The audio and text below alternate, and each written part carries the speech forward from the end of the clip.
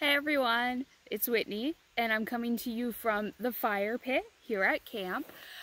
Today we are going to be making no-sew heat pads. So a few things you're going to need is old socks. The knee-high ones are great, or a fluffy one, whatever color, whatever design you want, yours. One or two, doesn't matter. A toilet paper roll or a paper towel roll or a funnel, whatever, to help you get the rice in. About 4 cups of rice, depending upon the size of your sock. Some ribbon, if you would like to add to the end of your sock. Scissors. And if you want to add like any fun scents or anything to it, so like essential oils or whatever, I have a peppermint one here for me. That's kind of my favorite smell. So to start, you're going to get your socks ready. So I have mine pulled apart here. I'm going to use some blue ones today.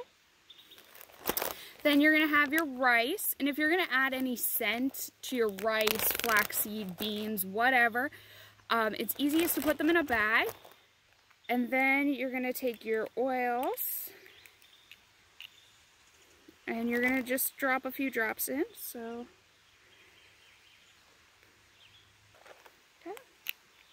I added mine in. And then you're going to take your bag and you're just going to shut it off, make sure it's nice and tight, and you're going to shake it up.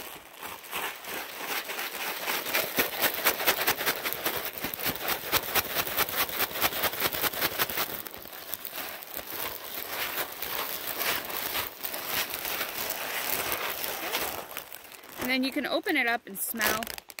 If you need any more, I think that's perfect for me.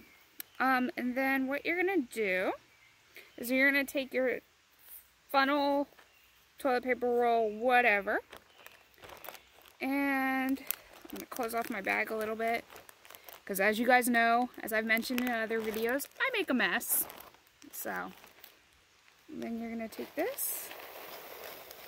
And you are going to put your rice into your sock. And there it is. And you can use whatever filling you want. So, dried beans, flaxseed, they recommend like the whole, not the super fine, like grinded stuff. So I used about the whole bag. And I think I had about 4 cups in there. I didn't really measure, so. Okay. And then what you're going to do is get it all kind of smushed around in there. And you're going to take it and you're going to tie it off.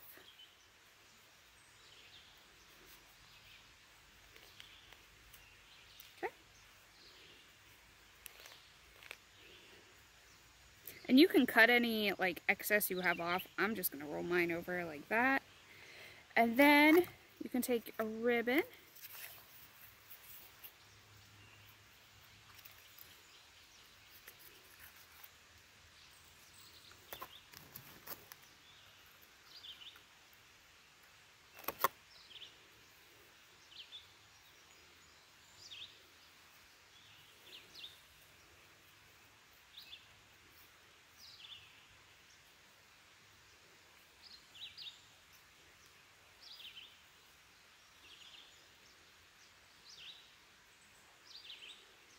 And the ribbon's just strictly for decoration, so it's nothing fancy. And add it there, and then you can heat it up in the microwave for a little bit with a little cup of water to help moisten it so you don't burn the rice. And then you can use it if your neck is hot, or if you have a hurt neck or a hurt wrist. You can also put them in the freezer, and they can use to cool you off, all that fun stuff. So, hope you have fun.